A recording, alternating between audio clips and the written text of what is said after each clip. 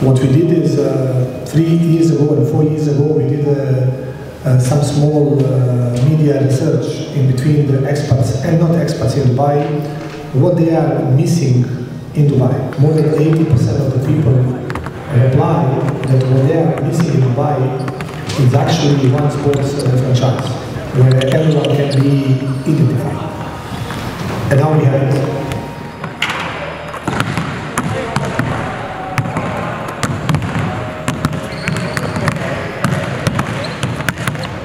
You know, the skill level is still very high.